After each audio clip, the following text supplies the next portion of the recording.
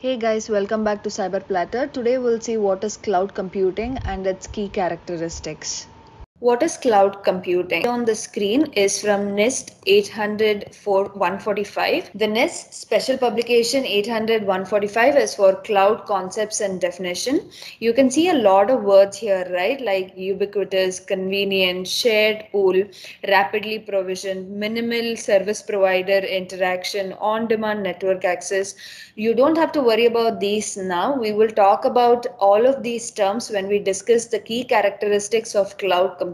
For now, just understand that cloud computing is a delivery model which provides all these services that you can see in this picture, like for example, networking, server, storage, a number of applications to its customers. Now let's talk about the key characteristics of cloud computing. The first characteristic of cloud computing is on-demand self-service. Because of this characteristic, right, the customer can rapidly provision the resources without any or minimal interaction with the cloud service provider. So what happens in the traditional environment? If you want to get a server, right, you will have to request for it. The request will have to get picked up by, say, the infrastructure team. They will ask for your manager approval, then you have to get it approved. Once it is approved, you have to justify why you need this resource, and then the infrastructure team would take its own sweet time to get you a server. This might take like several days or even weeks, but this happens in cloud with a click of a button. This is an amazing feature, but it comes with its own disadvantages, like for example, lack of governance. This feature, on-demand self-service, provides the ability for the users to, spin up their own resources, like for example, VMs, virtual machines, by themselves without any process, provisioning, or approval.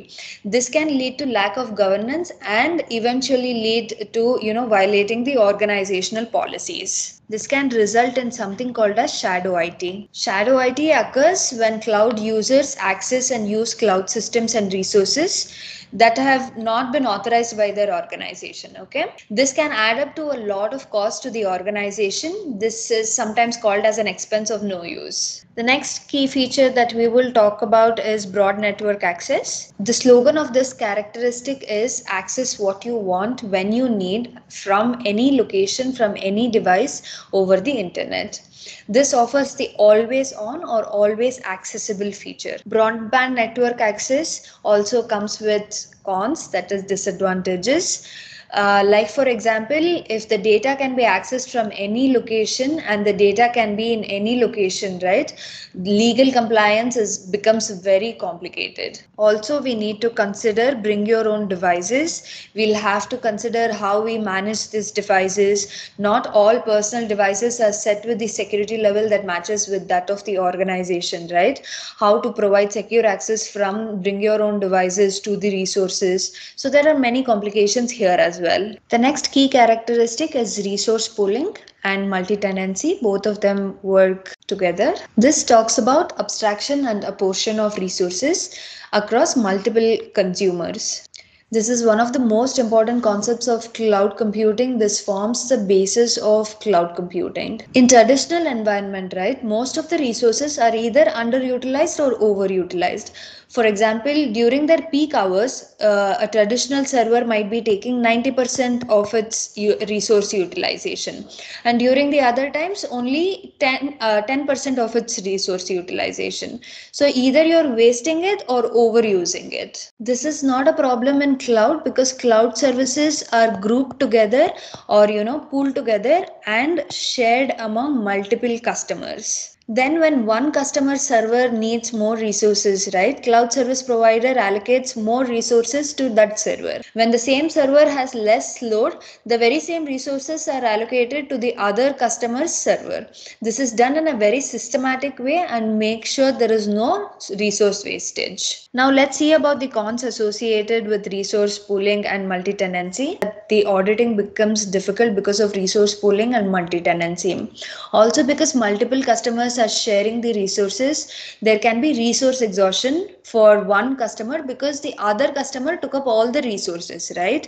There can be inference, there can be information leakage from one VM to another VM, or from VM to hypervisor. Also, forensics becomes very difficult. Data destruction is very complicated because multiple customers are using the same resources and you don't have access to everything other than what is allocated to you. Also, because a large set of resources are pooled together, maybe these resources from different locations, right? Location control is very difficult, and this might complicate the compliance. The next topic is rapid elasticity. Let's talk about scaling before we try to understand what is rapid elasticity. This picture here shows us how scaling works. Scaling is the process of adding or removing resources.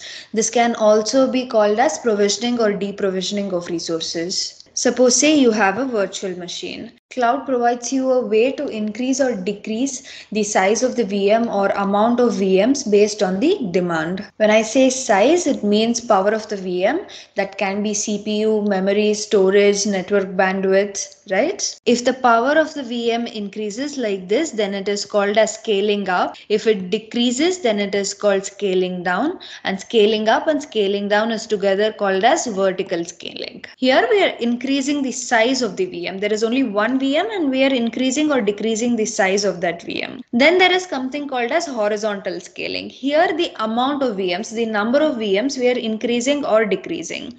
Scaling in is where you decrease the number of VMs. Scaling out is where you increase the number of VMs. Now that you understand what is scaling, it is very easy to understand rapid elasticity, because rapid elasticity is nothing but dynamic scaling. So you don't have to do it manually, but automatically the scaling happens as per the demand. So let's talk about the cons of rapid elasticity. One of the cons is abuse of cloud services. Like for example, there is a DOS attack on one of your VMs, right? That can result in provisioning a lot of resources, hence increasing the cost. The next key characteristic that we will talk about is measured service. This is also called as pay as you go. So here the customers are charged only for the resources that they use. It's just like, paying your electric or water bill. This is one of the most attractive features of cloud computing from a cost perspective. In cloud, right, you can actually granularly measure resource usage, control it, report it, or get alerted when you near or exceed the maximum usage limit. That's it for today. Thank you so much for watching. I will see you in another video with another topic. Until then, take care. Bye-bye.